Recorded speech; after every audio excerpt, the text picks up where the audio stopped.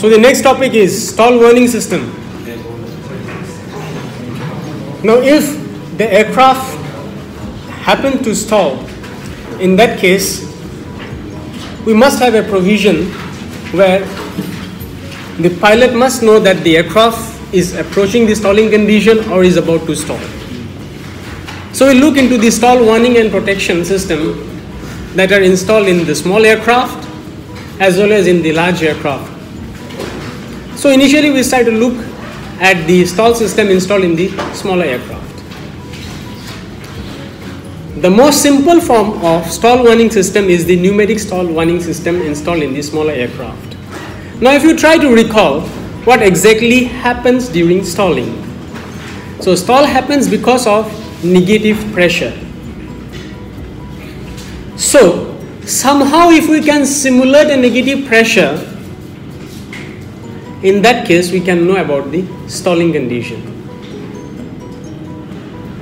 Now if that negative pressure gives some sound, that would make the pilot know that the aircraft is approaching the stalling condition.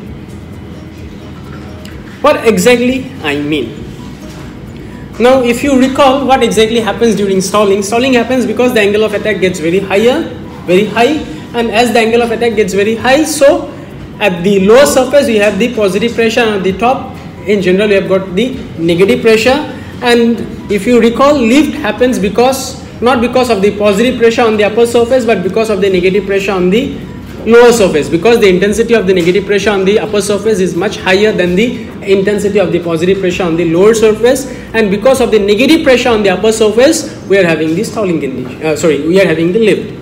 And stalling happens when the angle of attack becomes so high that the flow stops initially and then the flow reverses its direction. So quite natural that if the flow reverses its direction, that means there is a change in velocity, and if there is a change in velocity there is a change in pressure, and if somehow we can measure or sense this pressure, then we can know about the stalling condition.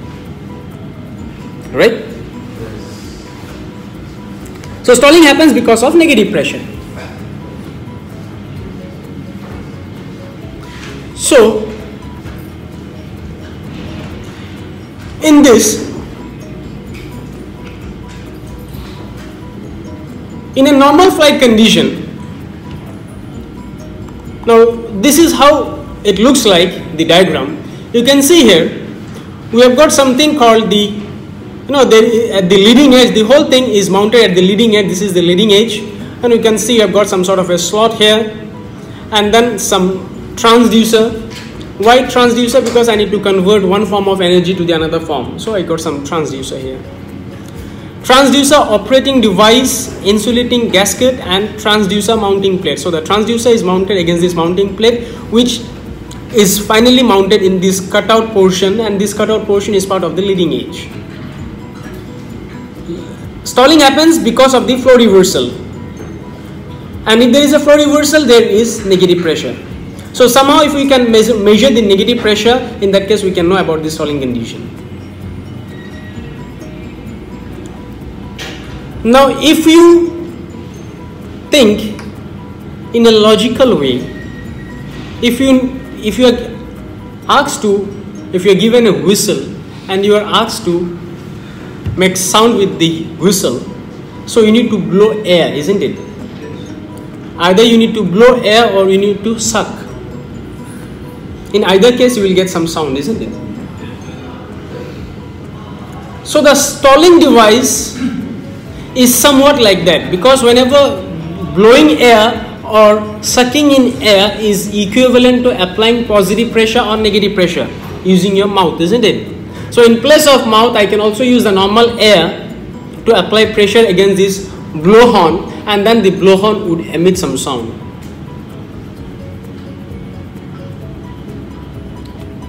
Okay.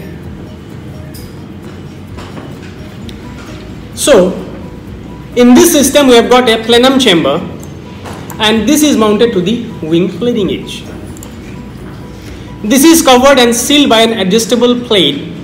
So this is the adjustable plate, that they are referring to. It is the vane. The plate is adjusted so that in normal flight attitude, a slot in the plate coincides with the stagnation point of the wing. The plenum chamber is connected to a tube by a horn and reed assembly in the cabin. So horn and reed assembly means the blowhorn. It is attached to the blowhorn using some pipelines.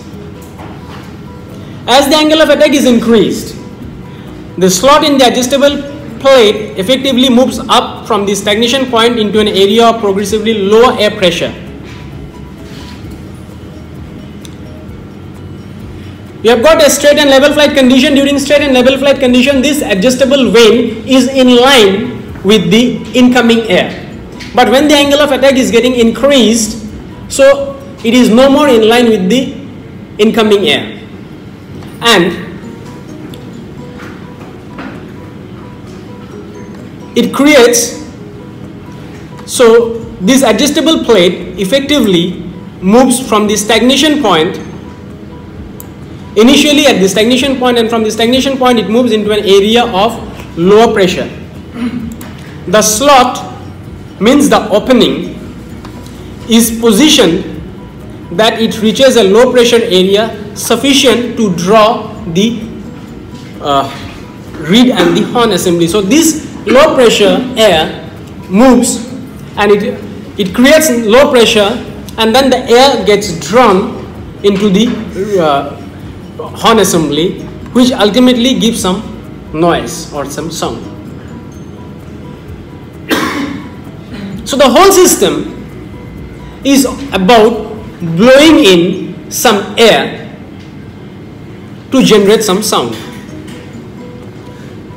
If I got a normal whistle, to make sound with the whistle, I need to blow air or suck in air. In either case, we will get some sound, isn't it? So here also, we are getting the sound from the same source, but then in this case, we are not emitting the air pressure from our mouth, but instead the pressure drops, or the change in pressure that happens during the stalling condition. That change in pressure is used to make sound of the whistle. And in this case, we won't call it as whistle, we have got a specific name for it, we call that as the blowhorn.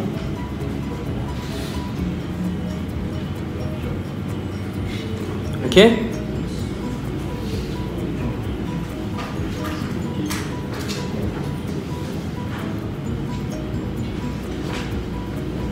So in a normal condition, what happens? You have got the stagnation point, the air comes and hit at the leading edge, and then on top we have got the negative pressure, and at the below we have got the positive pressure, isn't it? And the pressure keeps on in the lower surface. At the leading edge, the pressure is maximum, and as you keep from leading edge to the trailing edge, the pressure keeps on decreasing, and during the entire course of time, the pressure happens to be positive. On the lower surface, on the upper surface, at the leading edge, you have got the maximum negative pressure. As you keep from moving from the leading edge to the trailing edge, the negative pressure intensity keeps on changing, so it becomes slightly lesser negative. And finally, at the trailing edge, the pressure at the lower surface and the upper surface almost same, not exactly same, even though the pressure at the lower surface still is higher because still it is positive, but then the difference in pressure keep on decreasing. And so there is, because we know the air moves from a high pressure to a low pressure region, and everywhere along this entire periphery of the aerofoil there is this high pressure and low pressure region, and so there is a movement of air, the circulation. So the air comes and hits at the leading edge, and then it divides. So the point where it hits is the stagnation point, and on top we have got negative pressure, below we have got the positive pressure. So we have got stagnation point, zero velocity, and then somewhere along the periphery, somewhere the velocity is increasing and somewhere the velocity is decreasing. Now whenever the air velocity changes, or if the stagnation point happens to move slightly up or down, in that case the pressure distribution would change as well, because it can only move up or down only if the velocity changes or the pressure distribution changes. And this up and down movement of the stagnation point happens if the velocity changes or the pressure changes. And when that happens, because of the change in the pressure, now this pressure is being fed to the horn assembly, and finally the horn assembly will emit some sound, and that's how the pilot will get to know regarding the stall condition. Okay.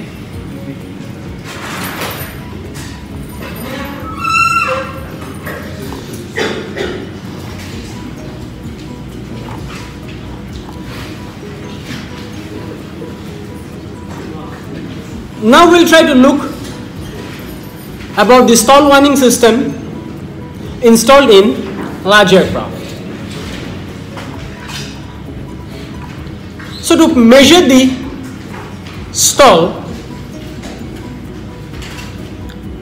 and to know about the stalling condition, because stalling happens when the angle of attack is very high, so maybe we would require an angle of attack indicator. And whenever the stall happens, the difference in pressure between the upper and lower surface become abnormally high, right? Yes, sir.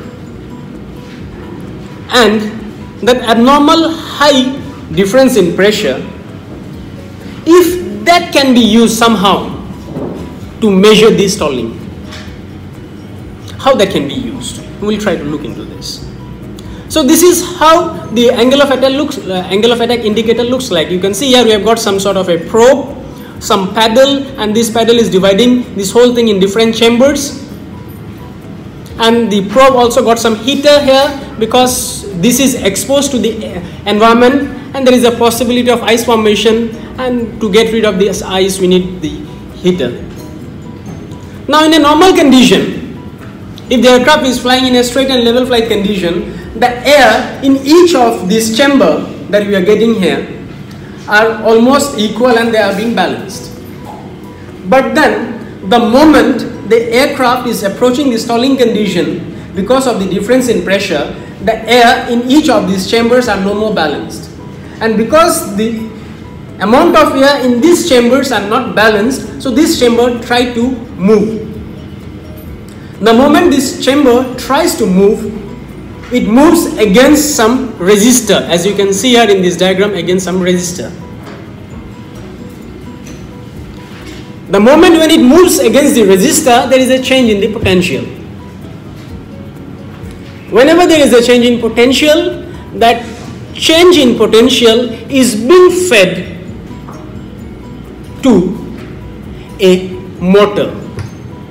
Now, where exactly this motor is installed? Now we have got the control stick, okay. Now below this control stick, if we got some motor, so this control stick could have some gears in it inbuilt below, and these gears could be riding against a motor, and this motor gets its power supply only when this potential changes. That means the change in potential that happens because of the aircraft approaching the stalling condition, and that would generate this change in the pressure distribution along the four chambers, and that would allow the resistor value to change and generate the potential, and this potential is being fed to the motor, which finally is meshing against the gears which are part of the control rod. Now this motor starts moving because of this potential. Now this is not a general motor. This motor is not balanced. It is unbalanced motor. So one side heavy and one side lighter. And because it is not initially balanced, because one side heavy and one side low, less in weight, so the moment it tries to move, it won't move smoothly, but it would wobble. There will be wobbling motion. And this being part, because it is being meshed using some gear to the control rod, that means the movement will be transferred to the control rod as well, isn't it? And the control rod would also start shaking because the movement is wobbling. So the control rod would start shaking. And with the control rod starts shaking, that means the pilot will get to know about the stalling condition. This is known as stick shaker.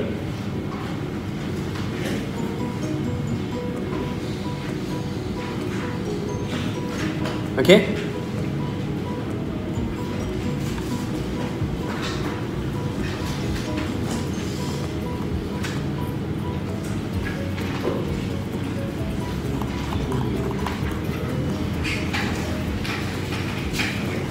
So you can see here, this is how the stick shaker looks like. You can see some rotor. So the rotor here is the one that I mentioned, which is unbalanced, and it is moving against some gears here, and this gear is actually part of this control rod.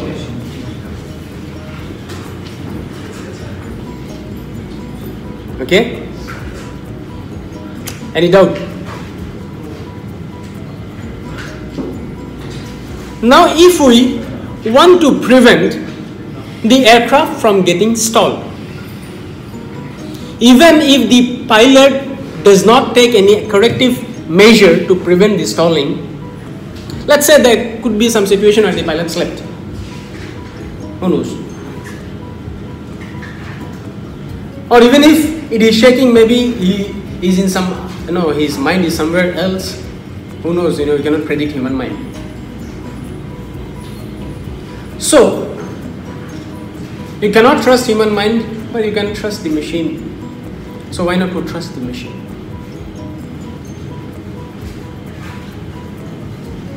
So what we can do is, this same current or the potential that we got, first of all we need to amplify it because the value is less. And that can be fed to some motor,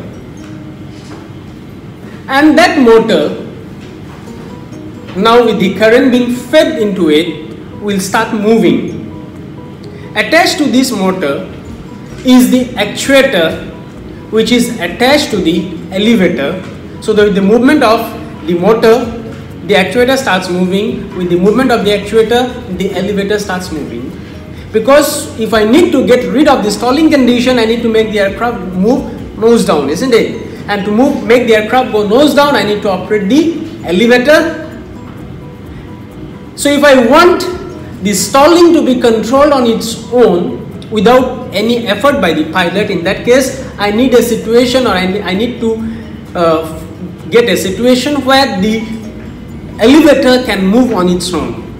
For the elevator to move on its own, it is only possible if during the stalling condition we manage to generate some potential, and that potential is being fed to the motor, and that motor moves the actuator, and that actuator moves the elevator.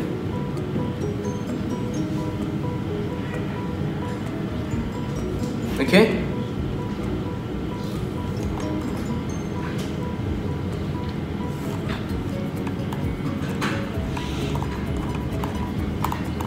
And that is how the stalling is being controlled.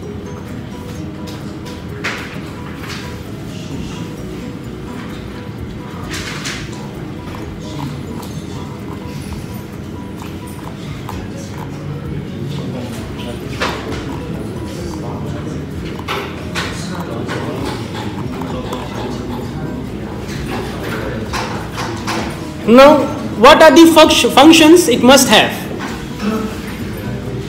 Any type of stall warning device must have a provision to detect the stall, quite natural, isn't it? So detect the stall. And then it must take automatic action to prevent the stall. So detecting stall means shaking, or taking automatic action means the elevator moving on its own.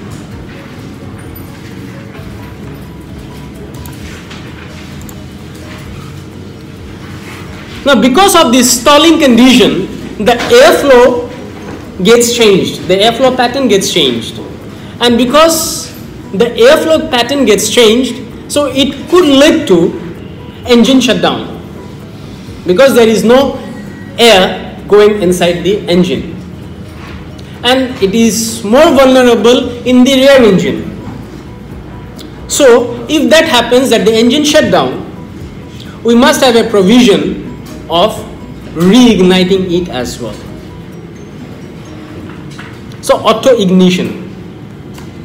So in some aircraft, particularly the rear engine, the airflow get disturbed because of the stalling condition, and there could be a flame out situation at the stalling condition or near to the stalling condition. To prevent this, the auto ignition circuit need to be initiated.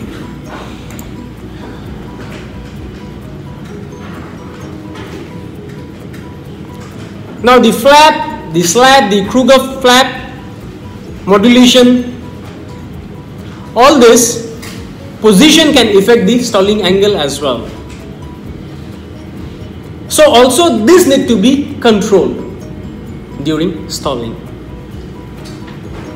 So whenever we need to design an anti-stalling system, we need to keep in mind that we must have a provision to detect stalling. We must have a provision that if the stalling happens, it can be revert back to normal flight. During stalling, there is a possibility of engine flame out, and we must have a provision of auto ignition. During stalling, to overcome the stalling, we might be required to operate the flap, Kruger flap. So we must have a provision to move all these things on its own. If I need to recover from the stalling in automated mode. Okay.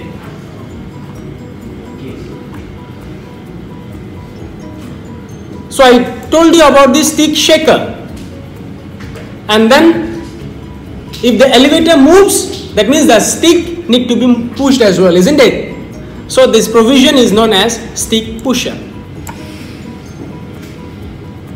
Then we must have the stall warning computer, which receives all the signals from the sensor and initiates the warning or the control movement. So all this sensor which will sense this and then will send the information to the computer, and then the computer will process this information and then initiate the warning action and the necessary corrective action. And then quite naturally you need to have the stall warning sensor.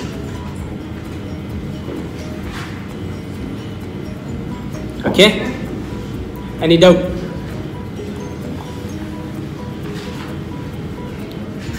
We must have the ground and the flight sensing. To prevent any unwanted operation of the system on the ground, if you do not want the stall warning system to operate on the ground, there could be a possibility that the stall warning system start operating on the ground. So to prevent any inadvertent operation of the stall warning device on the ground, we must have a system where there could be some switch which can sense that the landing gear is down and locked, and during that condition it must have a provision where it can isolate the entire stalling circuit from giving any false stall indication system, stall indicating signals. Right? So we must have some provision to isolate it. A test flight facility should be built into the system, and then we have got the Mach sensing, speed over which the aircraft critical Mach number may cause the high speed stall or the flame out. To prevent this, an input to the computer from the main Mach switches or the air data computer may be included to give a stall warning at high Mach number, because stalling, as we know, can be the low speed stalling and high speed stalling, isn't it? The normal stalling is the low speed stalling, but if the stalling happens in high speed during Mach, when Mach number is more than Mach 1 and all, so that is high speed stalling. So you must have a provision to differentiate between low speed stalling and high speed stalling.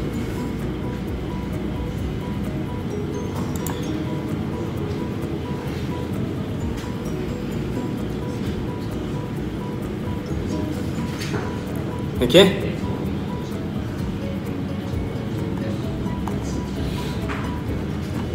So whatever I told you so far, there is all. Now here they mentioned about nitrogen system. Nitrogen is stored at 15 1500 psi in a reservoir. So this is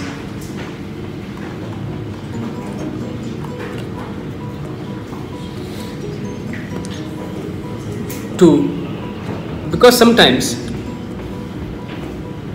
the stall warning device we require, as I told, the doing test, and also we need to include this nitrogen system, and all these additional things are to be included in the system. Check for it. Maybe because time is already 11:50, so we'll look into this remaining part, which is very less, around 10-15 minutes we would require. That we will do in the next class, and then in the remaining 2 class we'll finish up this the remaining part.